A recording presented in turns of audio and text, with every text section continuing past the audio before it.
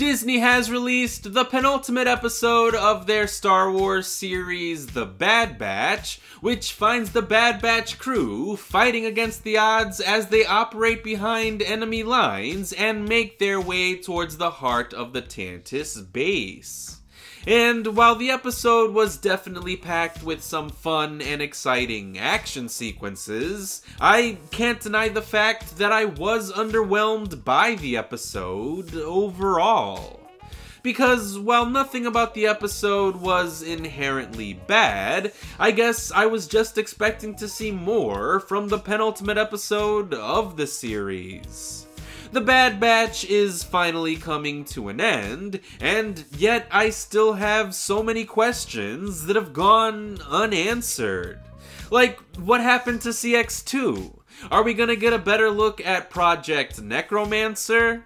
Was Asajj Ventress really brought back from the dead for no reason at all? Is Tech actually dead? What's going to happen with all of the clones who are still loyal to the Empire even after this series ends?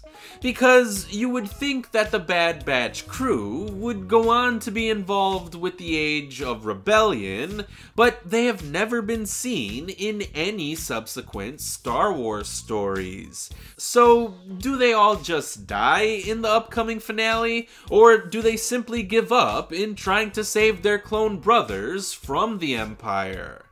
I mean, as much as I would like to see these characters retire and settle down on Pabu to live happily ever after, I just have a hard time believing that they wouldn't go on to help in the fight against the Empire. So, what are they going to do after they escape from Tantiss?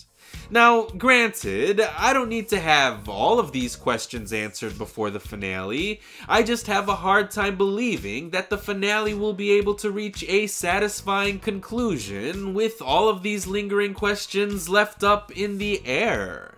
Because with the way this story appears to be heading, I'm sure that the finale is going to be fast-paced and action-packed, and that is totally fine. There's nothing wrong with wanting to go out on a bang. I just hope that the episode will also take the time to allow for more insightful plot developments, along with some strong character moments, too.